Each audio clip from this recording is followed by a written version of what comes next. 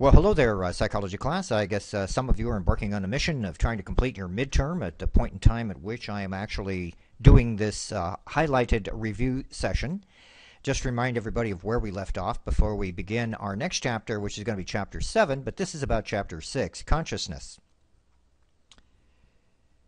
What we had covered briefly had to do with these learning goals: attention and its adaptive value, dichotic listening, and what happens when you engage in dichotic listening, and certain kinds of disorders. We covered some of these things and a couple of others before we parted company before your much anticipated spring break. We have certain kinds of selective internal processes and functions, and it's a good thing, actually, ultimately, because if you had to process every single thing that was happening in terms of external stimuli coming into your sensory system, you'd probably, even as big a brain as I know all of you have, you'd probably be on overload. So we have this mechanism, to some extent, that prioritizes the important bits and pieces of information we get from the outside environment. And in a sense, it's very, I suppose you might say, ergonomic. It makes the best use of the cognitive resources, which are limited, but they're nevertheless rather in another respect, profoundly abundant in our brains. In any case, prioritizing allows us to focus on the most relevant information that is appropriate for our survival. There was an experiment called dichotic listening, and I simply mention it here so that you can go back and take a look at it and see if you need to refresh your memory about it at some point in time. This is an idea that involves the offering of different messages presented simultaneously to each ear. Repeat or shadow the message and ignore the other. And for an unattended message, we have the conclusion that not that much is remembered, except that there is some processing that occurs. So if you've got something going on in one side of your ear, or in one ear, and by definition one side of your brain, something else might be going on with the other ear, or some kind of background notion. And we all discussed the cocktail party effect and the idea of multitasking. So it's very, very interesting that we might have the multitasking. As I do this, am multitasking right now, and evidently that's a visual issue, and it's not going that well, because you just saw a little pop-up come up with, a friend of ours named Maria. Isn't that interesting? So I had to try to get rid of it. All of a sudden it occurs while you're trying to do a very interesting, you think, presentation, and then you get some little message on your desktop. But in any case, that having been taken care of, we have something called the cocktail party effect, and this is where some of you are better at it than others, have the ability to be able to listen to other things going on and maybe even get bits and pieces of conversation. But in all likelihood, as you concentrate, you are not actually picking up on two conversations simultaneously with equal focus. You're probably going to be missing something from one of them. And the lesson in dichotic learning has a tendency to actually promote the idea that we can focus best on one thing at a time. The notion of automaticity was discussed, and the purpose of this presentation, by the way, is just simply to highlight some of the things we discussed. I had made the promise, and I'm trying to keep to it, that I would put some form of instant review session up there that would be in an available format. This one will happen to be on YouTube. What we do with automaticity is have a fast and effortless audio processing that doesn't require necessarily too much focused attention on our part. You probably notice things and pick up information unconsciously when automaticity occurs. So there are things going on in the background, so to speak, and your consciousness can bring them to the foreground almost effortlessly. But as you are doing what I'm doing right here, for example, and that is trying to produce a relatively meaningful overview of what we'd previously discussed, I am aware of some noises coming in through the window, and appears to be gardeners next door that are cleaning up the yard, mowing and doing things like that. I'm somewhat oblivious to that unless I decide to go ahead and focus on it, or it gets my attention for some reason. We discussed a bit about subliminal influences, and you can take a look at the recording on that. I'm probably going to go ahead and put just a little bit of a mini video about subliminal influences toward the end of this presentation. Certain kinds of disorders of attention have to do with things such as visual neglect. For example, the tendency to ignore things on one side of the body, which is usually the left side. And this is a consequence, we think, of damage to the right parietal lobe. Sometimes the symptoms include things such as reading only one side of a page, dressing one side of the body. And the information from the neglected side does get through to some extent. It's still there. We can run tests on people who have a certain kind of a disorder, and we'll notice that the information does get through, except it may not be completely at the conscious level at which the information first gets processed. Something with which we all have grown familiar, attention deficit hyperactivity disorder. This is earmarked by different difficulties in concentration, attention span for extended periods of time. Sometimes hyperactivity is in the equation. Some people think that the brain area is involved and that it's been overdiagnosed. Usually what happens is that it's a problem that gets taken care of with certain kinds of medication, particularly when it comes to reducing hyperactivity, when that happens to be part of the overall diagnosis. Certain kinds of training exercises might help too, such as the training exercises involved with focusing, teaching people how to actually focus on important things, building the ability to be able to eliminate to some extent or filter out information which is not relevant to the particular situation at hand. With a lot of attention deficit disorder, everything is as important as everything else. And truly, that's not an adaptive trait, because some things, given the task at hand, need to have a certain focus. Let's talk about some sleeping and dreaming issues. Sleep and dream are very interesting concepts. What is a dream? Where does it repose? Where does it come from? How long do your dreams really take place?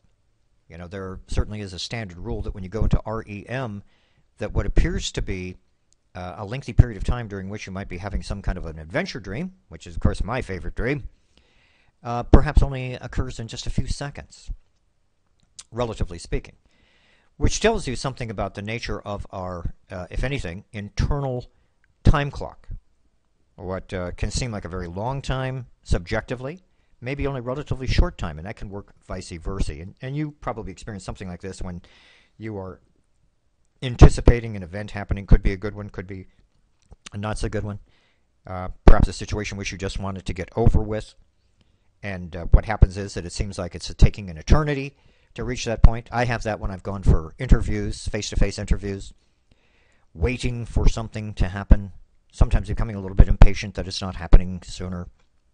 That can be a function, to some extent in any case, of the subjective sense of time that I might be experiencing at the time, which is not necessarily parallel to something we might call a more rhythmic objective sense, but what we call circadian rhythms. These are activities that occur throughout a day, and they are very much associated with what we call our biological clock. Biological rhythms, suprachiasmatic nucleus in the hypothalamus is something that actually serves to be related to and control that. Light is important oftentimes with respect to those of us who are diurnal creatures in the circadian rhythm of things. Your dogs are probably diurnal, just like you are. Some creatures are nocturnal, and some of us who have had to work night shifts know that sometimes it takes a bit of an effort to try to readjust yourself to a schedule in which you're required to work, let's say, an 11 to 7 shift. Now, it's possible to do that. People do retrain themselves, and sometimes there are certain kinds of chemical events that occur that can postpone a successful attempt to try to adjust, and some people never make the adjustment to a night shift, by the way.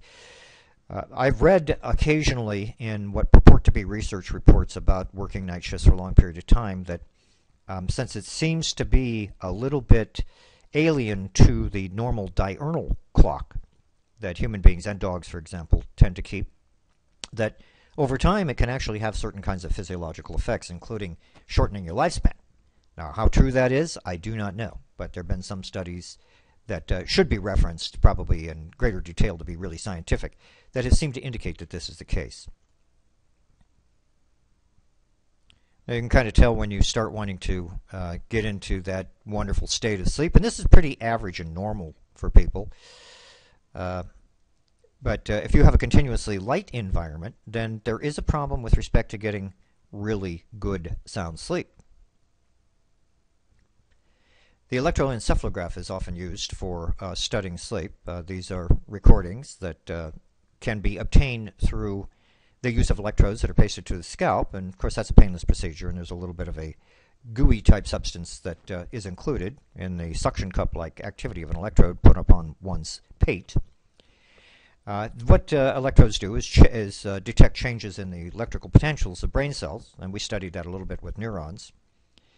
And this is often recorded on something that used to be called an oscilloscope with a sine wave, and the average, so to speak, nomenclature for this, the vernacular, brain waves. Electroencephalograph recordings reveal regular cyclic changes in brain activity during sleep. And consequently, we come up with this idea, and I would like you to run it through your own particular experience to determine whether or not you think that it's really true. Stage 1 is where we have what we call theta waves, and this is where you have light sleep, and it might be even possible that you're only semi-awake. I find that to be, the theta state, a fairly comfortable place to be, provided, of course, you don't happen to be driving.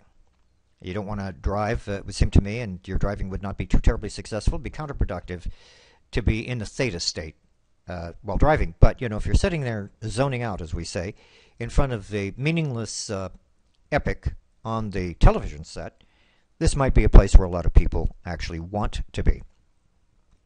Stage 2, what we call sleep spindles and K complexes. A person is asleep, might be responding to some events such as noises. So you see, there is a kind of a overlapping border there. The person is asleep, and between stage 2 and possibly stage 1 is where we have something that might be called hypnosis that could be taking place. Person seems to be asleep, can be put asleep with certain kinds of suggestions that are made by the individual that is conducting the hypnotic session. Stage 3 and stage 4 is where we have a delta activity. That's very deep sleep, and you're pretty much out of it. Some of us get into that quickly. Some of us take a while to get into it. And, of course, some of us who get into a very, very deep sleep cannot be roused that quickly. And that sometimes can seem to be, to the person who's attempting to rouse the individuals asleep, a little bit troublesome. I don't know if you've ever encountered somebody, a child or a relative or perhaps a friend, or who knows, you're on a camping trip and the person in a tent with you goes into a very deep sleep and they just refuse to wake up. Sometimes it can be a little bit troubling if a person gets into deep, deep sleep, but then that can also be very restful for the individual in question. Here you have the kinds of brain activity based upon the electroencephalographic readings associated with wakefulness, the drowsy, relaxed state. Notice how the sine wave begins to shift there. And theta waves. Notice again the difference in frequency and intensity.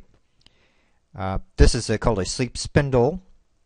K complexes are where you have some spikes in the what is called a sine wave, as presented on a kind of an oscilloscope type device that allows you to be able to represent what's going on in the brain. Slow wave sleep is that activity in which you have the delta state, very calm, very regular. You might argue that the difference between pitch here and intensity is suggestive of how deep the sleep actually is. And that is typically associated, by the way, with dreamlessness. And then when you get to REM, rapid eye motion sleep, then you have something that looks more like, interestingly enough, what we call a wakeful state. So I think that there have been some ancient traditions, particularly in Hinduism, based upon some of my studies of that tradition, that do a very good job trying to identify these various areas, but they put a slightly metaphysical interpretation on this sort of thing. This is why REM sleep seems to be so similar to wakefulness. It could almost be argued it's another layer, so to speak, of reality that a person penetrates into as they fall out of the wakefulness or get out of the wakeful state, which is where you think of yourself as being connected to the external world with all your senses. But then you go into REM and you've got at least similar brain states. So as you know, you can have a very vivid dream, like a flying dream, where all of a sudden you realize you shouldn't be flying. But you can have dreams where very elaborate kinds of scripts are worked out. Now, some argue that what a dream is basically a recounting, once you get into REM sleep, of your day's activities. I don't personally believe that that's only what a dream is. I don't think it just simply is a review in, let us say, metaphorical form of what happened during your day. I think it can be about a variety of other things, but it's an interesting point. Normally, rapid eye movement sleep, REM, begins 79 minutes into the sleep cycle. Increased heart rate, darting eyes, twitching. So you see some of the things that are happening to you physically. And you've probably seen this even in your animals, like your pets, particularly dogs. My dog, I've sent you pictures of one of my dogs at some point in time. My golden retriever sometimes goes into an REM sleep, goes from snoring to REM, and eyelids begin to move, paws begin to move. We human beings think that they're probably chasing something in their dreams, so clearly other creatures exhibit certain kinds of behavior which reminds one of what occurs with human beings. Again, the EEG shows that there's a resemblance in terms of brain activity between sleep and the waking state. And those people who are awakened during REM do say that they're dreaming. So I would recommend that what you do, by the way, if you don't do it already, is when you do have that nice dreaming episode and a good REM and a good dream. I had one the other night. I can share it. It was a pretty good dream about a device that could be used to be able to, let's say you're on a hike, coordinate like a GPS device where you are with a narrative about what the environment is like. Totally automated. Now, being into a kind of a John Muir or Henry David Thoreau sort of perspective on life, I like to think, the use of that kind of technology is very anti what I'd probably recommend doing. I think we should be close to nature and not let the technology interfere. But anyway, this dream was so vivid that upon awakening from it, I thought about it, went back to sleep, and dreamt it again, or at least continued an episode. Now, that one was probably based to some extent on an experience I had at my friend's house, who he and his wife invited me to stay just the other night, of their very fancy remote control device. It's the fanciest remote control device I've ever seen, a universal remote that's got an LCD screen on it that is able apparently to manipulate quite a few appliances. And after having had that experience, I promptly dreamt a scenario for it. So that's one case in which my REM dream state was really kind of a reportage with some fictional elements added of my experience of that remote control. But you ought to chart your dreams. It wouldn't be a bad idea to go through and keep that dream notebook. In the sleep cycle, we cycle through stages 4 to 5 times a night. REM comes and goes. The cycles last about 90 minutes, and it can vary, the time that is involved, the duration. But REM tends to dominate later stages, especially just before waking. So if you go through the standard 7 or 8 hours of sleep a night, some of you probably don't get that much, but we probably all should get about 8 hours. I usually don't. Every now and then I do, but I usually don't. But your propensity to tell something about a dream, or to have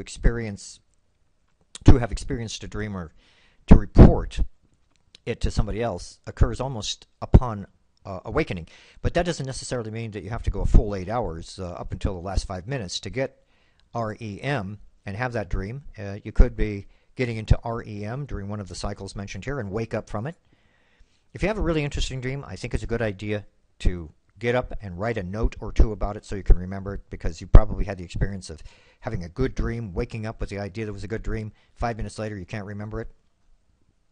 Maybe 2 days later, you can. And the other thing I'd like you to think about, too, is the degree to which dreams can actually influence your life. Have you not had a dream that you will always remember? You might put an interpretation on it that perhaps has not that much to do with the dream itself, but you'll remember having had an experience, it's a dream. I've had a couple of those that changed, in a way, my perspective to the degree that it changed a little bit about my attitude towards my life. And they're fairly positive dreams. when that happens. We don't know exactly why we sleep. We know that the brain, of course, does need to kind of relax and have a protein and nutritional requirement and get plenty of rest. But on the other hand, it doesn't seem as though, given the fact you have REM, for example, and your brain is very busy during that period of time, several times potentially throughout the night, it's burning calories. So it's not necessarily the case that we go into sleep as a kind of a hibernation state in order to save energy. But it could be that it is a time during which we repair, restore. It could be, but I don't think that's been proved. And it also could be because we're so diurnal, meaning that we function during the day, that nighttime is not good for us because we are creatures of the light. Even though you might have some night owls amongst you, we are creatures of the light. So for those predators who are nocturnal, that puts us at a distinct disadvantage. So possibly the need to have sleep, get tired, is a protective mechanism, courtesy of evolution or nature, that essentially is giving us the idea that what we need to do is find a safe, secure place while these night creatures are roaming about attempting to find food, and we may be on that menu. We don't want that to happen. This is a chart showing hours of sleep for various creatures. Look how much the opossum has to get, your cat, raccoon. Now, it's interesting to me that the chart does not include a dog. And we have the fox. Look how little sleep is required. From some of these animals that can actually sleep on their feet. Human beings are, kind of at the lower end when you think about it of need, but creatures do sleep or hibernate, go into some kind of a state. But I would think that your dog is not unlike you are, but probably closer to a raccoon. Dogs can doze throughout the day and also sleep with you at night, as I'm sure anybody who's close to their pet knows. Dog wants to get up on bed with you, and for those of us who let that happen, and we spoil them, as some people would argue, it's not a big problem as far as I'm concerned, but, dog will sleep at the foot of the bed, dog will sleep on the bed. But at the crack of dawn, your dog is generally what will wake you up. So a dog can get a good 8 hours, and in addition to that, take several naps throughout the day. Lucky dogs. What happens as a consequence of sleep deprivation? In humans, sleep deprivation hurts virtually all aspects of functioning. Complex tasks are eroded. People have tried and tried and tried to come up with solutions to this. Tests have been conducted in the military and elsewhere. Pilots that are on missions, often lengthy missions, can suffer certain kinds of hardship.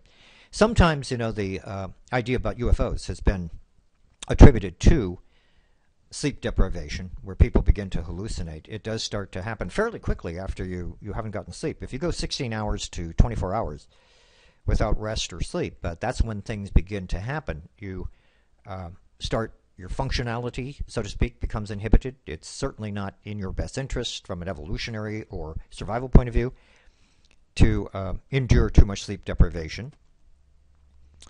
And what happens with animals is that their internal functions become awry, so to speak. They go awry. It could be so severe that even death may result. What is a function of REM and dreaming? If you lose some REM one night, you might, almost like the laws of conservation, mass, and energy, pick it up the next time around and involve yourself in what is known as REM rebound. Sometimes when you're talking about the symbolic function of dreams, according to the traditional view, which is often associated with people like Freud, and I'm sure Jung would have to be mentioned there, his pupil who had some issues with main Freudianism and spread out on his own to produce a Jungian archetypal psychology, but nevertheless it's Freudian in its character, has to do with wish fulfillment, dreaming. So what that means is that you have your dream.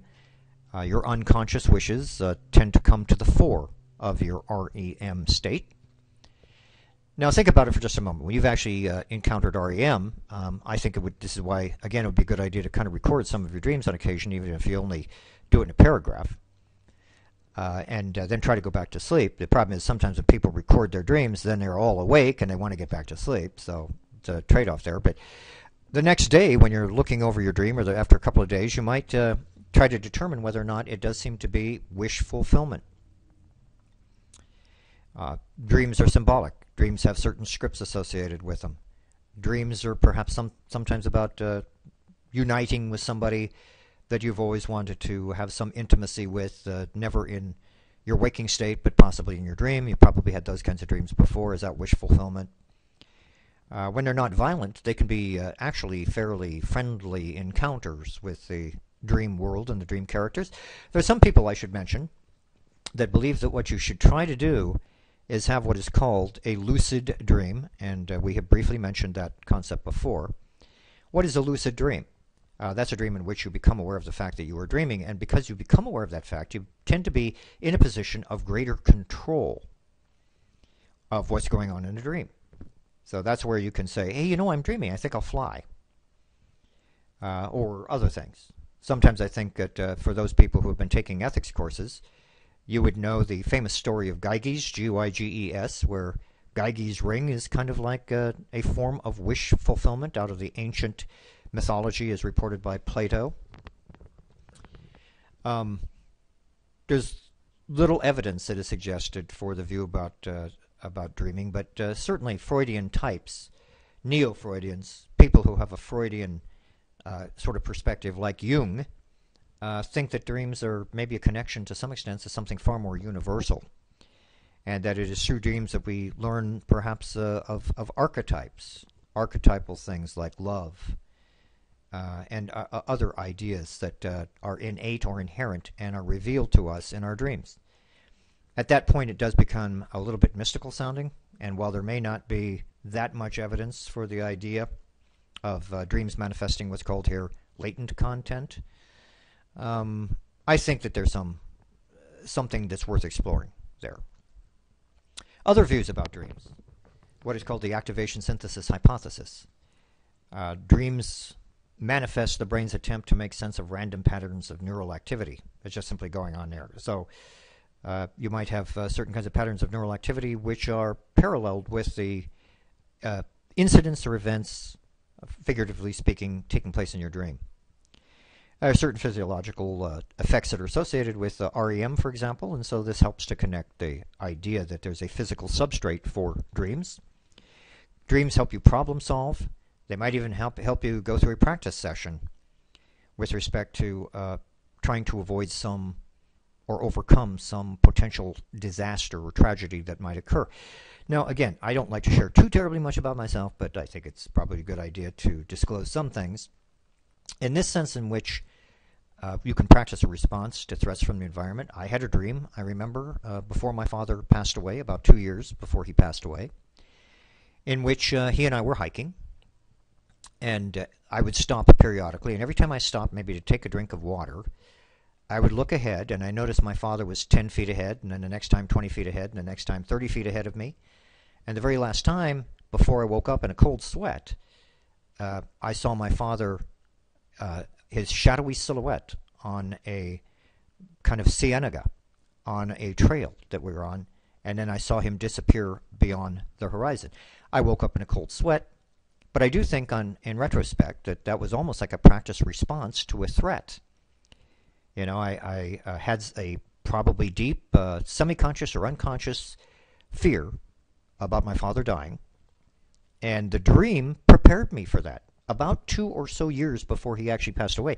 And I have to tell you, at the time at which I had the dream, based on my best recollection, my father was not suffering from any diagnosed ailment. So I was not consciously aware of any problem. I unconsciously was preparing myself for that, I think. I think that is a very interesting interpretation. Perhaps some of you have experienced that too. What is called dysomnia, disorder of sleep. This has to do with amount of sleep, timing, and quality of sleep. Some of you have insomnia, and that has to do with, for one reason or another, a difficulty in initiating or maintaining a sleep. Hypersomnia is excessive sleepiness. And narcolepsy is a real strange, I think, but not too common, but enough to the point where we do hear of narcoleptics periodically, but interesting to conduct a study into. I think that would be a promising field, very fascinating to study narcolepsy and possibly hypersomnia or even insomnia. I mean, insomnia plagues quite a few people. 30% is probably a slightly conservative estimate, to be honest with you. It might be closer to 40% or so people that are plagued at one point in time or another, or chronically, by insomnia. Now think about the reasons why you don't sleep well. You can't get your mind off of some event that took place or that you're worried about. Could be bills you have to pay, could be the IRS, could be several things that could bug you. Any of those can affect my sleeping. Could be the tune that you just heard that you can't get out of your head. Have you ever had that one happen to you? Where you're thinking about a tune, and for some reason, no matter what you do, you can't get it out of your head. That has caused me insomnia, and I have to tell you, a case in point was somebody lent me, for some strange reason, while I was doing one of my extensive drives, a Hall & Oates CD. I have heard Hall & Oates in the background for many years, but I never really thought too terribly much about their music. It's easy listening music. A couple of the tunes on that CD, after I played them a couple of times, plagued me for 2 weeks. They were ringing through my head, causing me insomnia. So again, don't like to share too much, but I'll go ahead and share that, maybe to encourage you to think about some of these things that might happen to you. Parasomnias. These are abnormal disturbances like nightmares, very frightening dreams that occur, night terrors, and all of a sudden a person wakes up with palpitations and profusion of sweat beads on one's forehead. Sleepwalking. Some of you probably know people who do sleepwalk. That to me, again, is another fascinating thing that could be studied, I think, in more detail. And it tends to happen with younger people, I suppose you might say, relatively speaking, not so much with the older. A lot of children have sleepwalking incidents. And it's not what you call, quote-unquote, abnormal. But what, of course, can happen to a sleepwalker is that they could get themselves into a nasty situation, maybe, by tripping over something. There have been cases where people have sleepwalked out onto a ledge. I think it would be a horror story to sleepwalk while you're on a cruise ship and fall off the high railing into the dark, silent, cold ocean below. I've had dreams about that. I guess you'd call that a nightmare, but think about it. How often do you have nightmares? How often do you have really good dreams? How often do you have dreams that prepare you for that event? Dreams are a fascinating subject of discussion and discourse. They've been studied by mythologists, by philosophers, and by psychologists for a long time. What about psychoactive drugs? These are drugs that affect behavior, mental processes, through alterations of conscious awareness. And what they do is change the communication channels of neurons. They are especially relevant because they can mimic neurotransmitter chemical composition. Nicotine is a case in point. It may depress and block the action of neurotransmitters. And what happens is it can put you into a kind of a state in which you find yourself needing nicotine or some kind of additive. This may explain why there is a thought that nicotine is addictive, and consequently, not unlike some other harsher psychoactive drugs, a person develops a need for it and can't quit the habit. Repeated use of psychoactive drugs. What happens? Now, we've seen, unfortunately, a couple of cases in which this probably happened with some celebrities over the past couple of years. Taking all sorts of prescription drugs in addition to the psychoactive drugs that cause certain kinds of issues to occur with regard to neurotransmitters. A tolerance develops.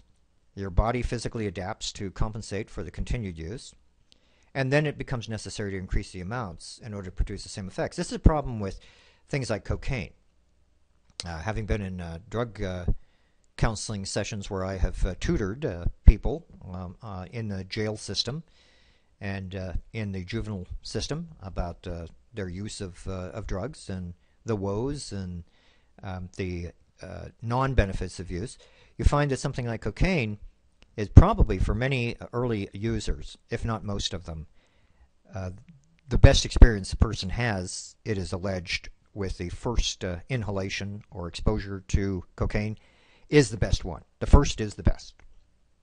This is not only true of some psychoactive drugs, it's also true of other kinds of activities that persons undertake for the first time, and I think that may have to do with endorphins and possibly other chemicals that have to do with neurotransmission. Maybe your first romance is the best. Perhaps your first good movie. You see it again, you're hoping for the same high that you got the first time around. Cocaine is very severe in that respect, and it's kind of like I guess for some, the drug that appears to be have great promise for them, and it just very much misleads. The harsh irony is the fact that it takes more and more of a drug like that to try to achieve the same effect, and you probably never do achieve the same effect. It becomes a very vicious kind of undertaking. Drug dependency can occur. That's a condition in which individuals experience physical or psychological need of the drug, or both. And if it's physical dependency, then when you withdraw the drug, what can happen is that withdrawal can occur.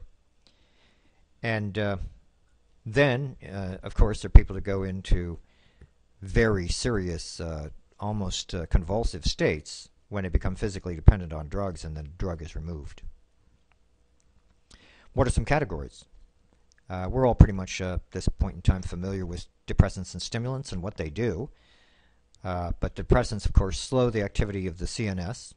And examples of this are alcohol, barbiturates, tranquilizers. This is what people do in order to achieve some kind of a calm.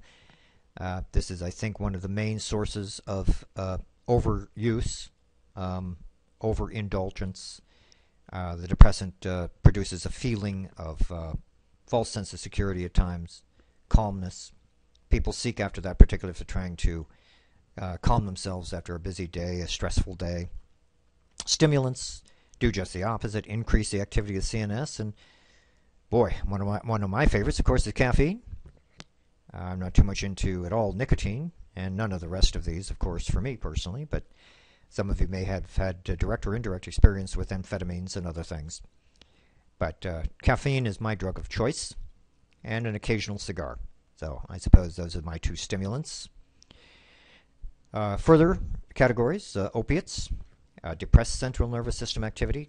They also reduce pain. That's again why people like them. False sense of security through euphoria, opium, heroin, morphine, cases in point. Hallucinogens, hallucinogenic drugs affect perception, distort reality. And examples, of course, are LSD, mescaline, psilocybin, marijuana.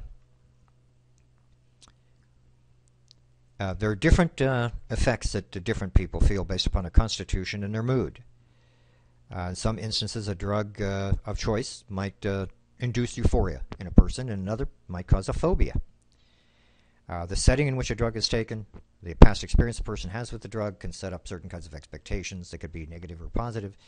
And, of course, your physical or psychological state that you're in can all relate to the psychological factors that are the factors that are involved in what occurs to a person who takes hallucinogenic drugs. And we'll end it there, and we'll resume our discussion when we meet again on hypnosis.